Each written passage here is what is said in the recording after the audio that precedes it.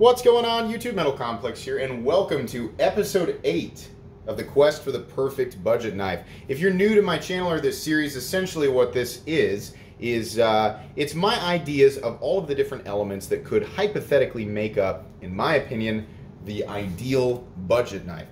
Real quick, I'm going to go over the episode list so kind of everybody's on the same page. There are 10 episodes in this series, and we are already down to number 8. So, if anything that I say in this episode doesn't make sense to you or you disagree with it, I would urge you to go back and actually look at these other episodes and kind of see how I came to the conclusions that I did. You can see here, overall size and blade length. I actually said that there were 2 different ideal sizes, a large and small, to cater to different people and at the same time cater to the whole legality situation. About 8¼ inches on the large size, 7¼ inches on the small size. Handle materials, I would prefer G10 with a steel liner, T8 pivot, T8 body screws, some sort of deep carry clip.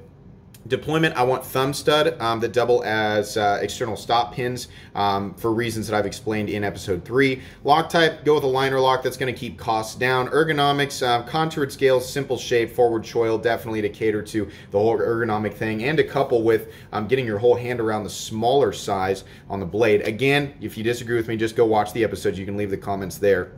That sounds really dismissive, but just for the sake of moving on. Blade shape, I'm looking for a drop point blade, small, flat maybe, similar to the Shaman. We'll talk about the Shaman here. The Hogue Ritter's got a good example. I really like the Rat 1 and Rat 2. That's kind of what this series is based on. Blade steel kind of concluded one of 3, 154cm, N690, and D2 based on current trends and costs, associated with certain steels in the budget knife world. Today we're going to be talking about X factor and aesthetics, customization, and modularity. We're going to be talking about a lot of stuff today. This is a heavily opinionated episode. There's going to be a lot of stuff that some people disagree on. Aesthetics, that's subjective. X factor is subjective, but we're going to try and cover customization and modularity in a way that can cater to a lot of people. Remember that the small details and price are still left to go. A lot of people are like, how are you defining budget? Because that's different for every single person. For the sake of covering as many points as I possibly can in this video, budget to me is going to be anything under $100. Ah! Don't worry, just wait until the price episode. I know everybody gets so up in arms about that. Wait till the price episode. We'll talk about it there. If you are enjoying this series, you're enjoying my channel, essentially the reason that this is all possible, the reason I'm able to put out at least one video a day, sometimes 2 a day, is 100% it's due to my patrons. So if you're enjoying my content and you'd like to help support me, don't feel obligated to, but if you'd like to, there's a link in the description where you can go check it out and kind of see what it's all about. So, X factor. What do I mean by X factor? Everybody has their own X factor, that indescribable quality that a knife has that draws you to it. Sometimes it's aesthetic, sometimes it's a sound, sometimes it's a feeling, sometimes it's a combination of a bunch of different stuff. My X factor will be different than your X factor, or maybe it will be the same. Nobody can be wrong. You can't be wrong, I can't be wrong, so it's pointless to argue about it. But what I'm looking for, I'll just tell you guys right off the bat, is a simple design and a simple aesthetic. What do I mean by a simple aesthetic? Here are 3 knives that I enjoy and carry on a daily basis that I would say have simple aesthetics. Now these are big other than the bug out, but I really enjoy the simple aesthetic of the bug out. Now, I mean, with the upgraded scales, of course, I do not like those gravity scales. The Shaman and the Hogue Ritter. These are 3 knives that I really like. I am not the type of person to go after something that's got a lot of really crazy lines. I sometimes I like the texturing that's on the XM18 over there. I like that. That adds a certain level of flash to it, but it's also very simple, right? So that's kind of what I'm looking for here. And also on top of that, the other reason I'm looking for that is because I'm trying to think from a manufacturing standpoint. I mean, I can hypothetically think up anything I want, like, oh, I want a titanium integral made in the United States with 20 CV steel. No. I want Damacor, and I want Timascus, and I want it to cost less than $50. That's stupid. That doesn't make any sense. We have to think, about manufacturing costs. A simple design, a more simple construction, less parts, less lines, less crap to go over, it's going to cost less. So in this situation, that actually works out really well to go for something that's a little bit more of a bug out simple look while still having the contouring of maybe a Shaman and taking a look at some of these. We'll go over these quickly, some of these other budget models. By the way, each of these will have Amazon affiliate links. If I can't remember the name and you're interested in it, you can go down in the description, and then if you want to buy it, you can pick it up. Stuff going on here that I find unnecessary, and while it's cool, you know, in a lot of different ways, I just don't need all of this, you know. And one of the big factors here is customization. You know, that's one of the topics on the episode today. Is I think it's really important, you know, if this knife is going to cater to as many people as possible, maybe it's released in the standard boring colors that we always get, you know, right? The OD green, right? The tan, and the black. But the reason people love the Benchmade Griptilian so much, the Hinder XM18, and what seems to be, you know, more here recently, the Bug Out, is all the different options for customization. Now, Benchmade got smart and put the Griptilian in their custom shop so people could build them right there on the website. Whether or not they're overpriced is another issue. They're obviously not having trouble selling them because people are buying them. So people like customization. Rick Hinder built his whole business model on the make it your own thing. So whether or not you mean it's a fact that people want to have their own thing. Some people are okay, they buy it, they take it out of the box and they just use it the way that it is. But people like to add their own flair. If they didn't, we wouldn't have these really extravagant Instagram pages of people with their own custom stuff. Some people have built aftermarket businesses based on this idea. So I think from a manufacturing standpoint, if I can set it up to be, you know, really tempting from an aftermarket part maker to make custom scales for it, right? Even if, you know, my company, my hypothetical company that's making this budget knife is not reaping the benefits directly from the sales of these aftermarket parts, it might actually drive the demand for the knives that I'm selling up just because it's supported by such an amazing aftermarket, right? That might be the reason that Benchmade has not thrown the Bug Out yet into the custom shop group. You know, I don't know. All I know is I feel like it would definitely be a good idea to build the knife in a way, to set the parts up in a way that would be beneficial to, you know, the aftermarket or custom parts. Absolutely. So this is a little bit crazy. How about the this is the bare knuckle. I like it. It's just too many lines, you know. And again, it's not the materials that I want. We're looking for liner and G10 because those are a setup. You know, that's a setup where the scales are going to be really easy to make. I mean, can you imagine here? We're not to this knife yet, but liner, simple scale on top of it, no problem for somebody making aftermarket parts, right? The Yobo Tool Silverback. This is actually, a spoiler alert, I actually really like this knife. This is the only knife from Yobo Tool that I can honestly say that I really like. I like the simple look of this. We're getting closer here, right? Simple look. Easy to do. I mean, if these were all G10 scales and you didn't have this weird steel piece back here, it would be easy to create some custom parts for it. But it's a little skinny. I kind of want this width here, you know? Why? Because I want that, I've talked about it in blade shape, I want that, you know, that starting stock thickness of around the ideal 135 thousandths I'm looking for. I want plenty of room to drop down to a cutting edge that gets pretty thin, but I want strength to maintain out towards the tip, and I want a knife body that sort of, you know, exemplifies that. The TS49 from Tucson, one of the very best budget knives currently available out there. This thing's incredible. Titanium and carbon fiber. We're getting closer here. It's a little bit thicker on the blade than I want it, and the blade's not quite as tall as I'd want. And the handle is definitely more robust than the Silverback, maybe just in terms of thickness, but I still want it a little wider and taller, right? It's also a little bit complicated. The Gonzo FH12 is an amazingly simple design. It's an example of what we can get, you know, in the knife world right now for about 20 to 25 bucks. I mean, all steel design. Obviously, you know, I would rather, you know, instead of an all steel frame lock, I would rather this be thinner steel and some G10 scales, and have it be a liner lock so that I can have that have the texturing or the contoured shape that I want without it being ultra slippery. That's another reason I want G10. I always forget the name of this one, but this is a really compelling design. It's very, very simple. It doesn't have exactly the ergonomic lines that I'm looking for, but it's a good example of the aesthetic that I want, and an aesthetic that could do well with all the other little things that I want. It's got the thumb studs, but I want them to be external stops, so it'd have to be moved back. I would want a forward choil, so this would have to be changed. But in terms of how they've done the scales and the look, I like this. I'd want more contouring. I'd want the whole thing to be a little slimmer. They got the lines correct, or the liners correct coming out to the lip, the way that I would want it anyway. And by the way, you guys all know this by now, but the point of this series is, again, not to bend everybody to my way of thinking. Now, this is just how I would do it.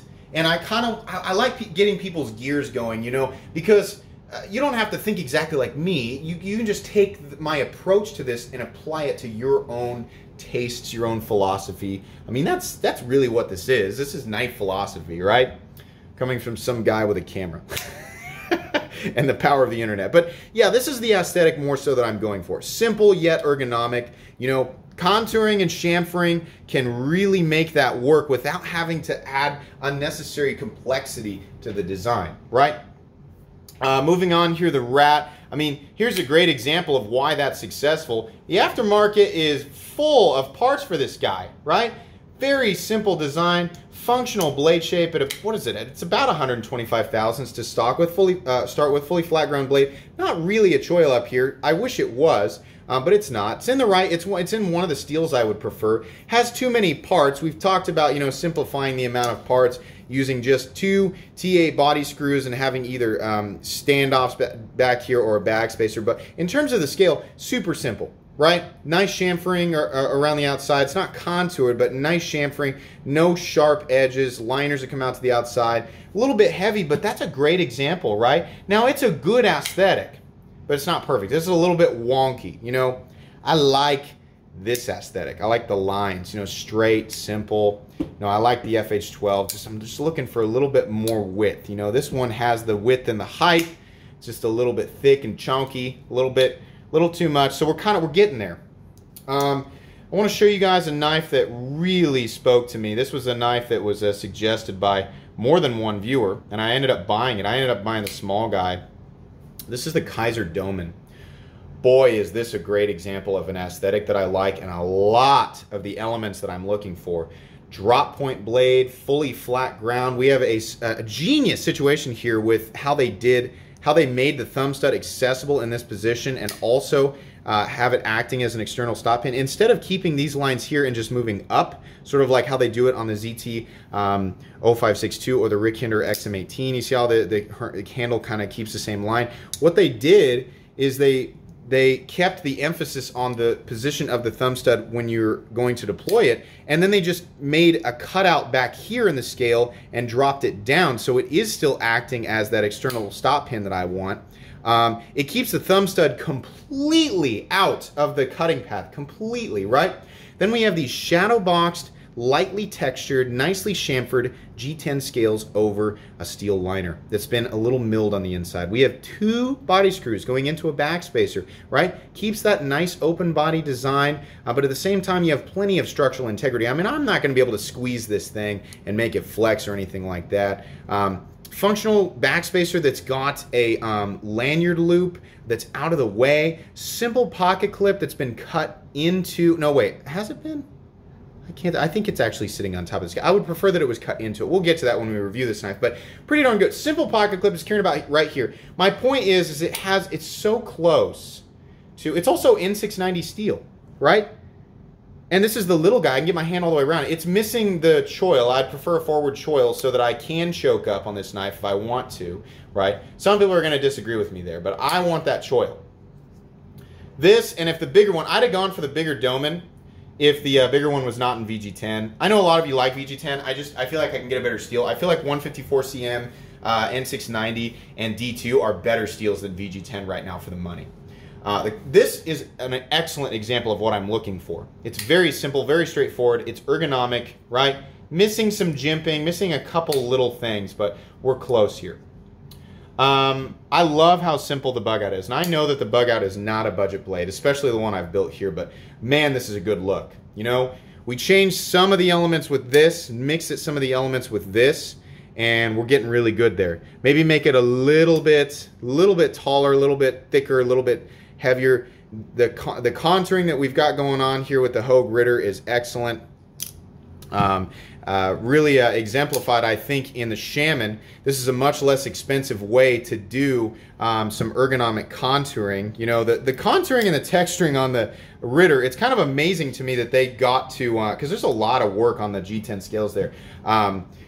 Some people are going to know better there than me, but this is much easier to do, right? I mean, imagine these scales here on a budget blade. This should be easy to do, this chamfering.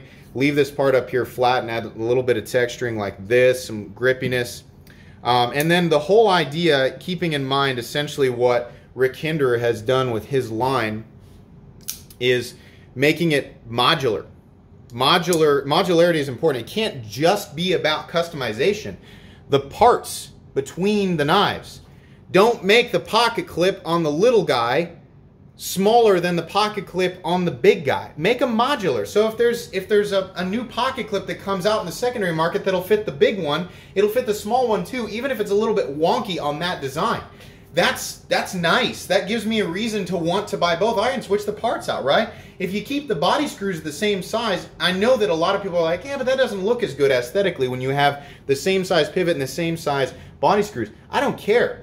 That makes me want to buy both knives, right? So I can switch the parts out between. Now, obviously the scales aren't going to fit, but little things like that, you know, it makes it so much easier for the aftermarket to do that. And if you get really, I'm speaking from no experience whatsoever. I'm not going to pretend for a second like, oh, it's easy, just do it like this. No, this is, what I'm trying to say is that if it were me, at first I would want the support of the aftermarket to make my product look more desirable, but eventually I would like to be like, all right, I want to make these parts for myself.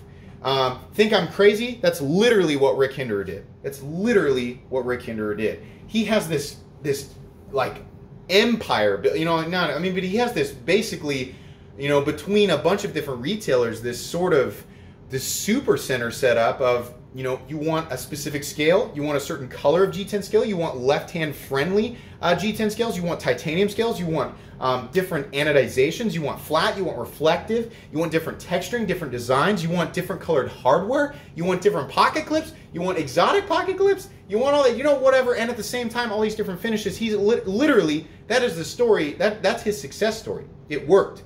But all those other elements have to be there. It has to be a functional design. It has to be an ergonomic design. It has to deploy correctly. It has to be durable, right? It has to be able to do all of that stuff. This is the whole point of this is catering to as many different people as possible, and customization and modularity is absolutely an element of that. Absolutely. I get I'm hearing the intensity come out of my voice right now, you know, but I do feel very passionate about this, you know. The Shaman, once again, is one of the closest, the model that you know, between the Shaman and the Rat, you know, the elements between these two, they just have nailed it, you know.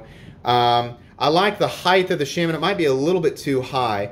A little bit of a flat here, carrying the robustness of the thickness down, you know, more towards the tip, keeping the durability there, but it drops far enough to get the edge, you know, fairly sharp, not a laser beam, but fairly sharp, good working edge. Running on phosphor bronze, has that forward choil, has that good ergonomic shape, right? The hand positions, the contouring. It's got a nice strong lock. We've got a pivot bushing on the inside, which is really nice. I don't know if we do that on the budget version. T8 and then two T8 body screws going into a bag spacer. Good pocket clip design. Lanyard hole that's not really in the way, in my opinion. I mean, it's a good model. That's kind of what I'm looking for, but in a budget knife, you know, and I think it absolutely could be done. And it's very close in some models that already exist. Guys, I think I've covered everything I possibly can for today's video. If you enjoyed this video or are still finding this series entertaining, you know, please leave a like. Like I said, there's links in the description for all this stuff, as well as the tools that I use to maintain my stuff, like the WIA bit selector, my WIA driver, and also some of the EDC items that I carry every single day. So check that stuff out if you'd like to support the channel in that way, using my links. If you enjoyed this video, like I said, please leave a like. If you'd like to check out my other content, I do, of course, have lots of videos of knives, or either expensive or inexpensive, that I don't like. So check that stuff out. And if you enjoy all my content, click on this Middle Complex logo right here and subscribe, because there's definitely more coming. Thanks again for watching, everybody, and have a great day.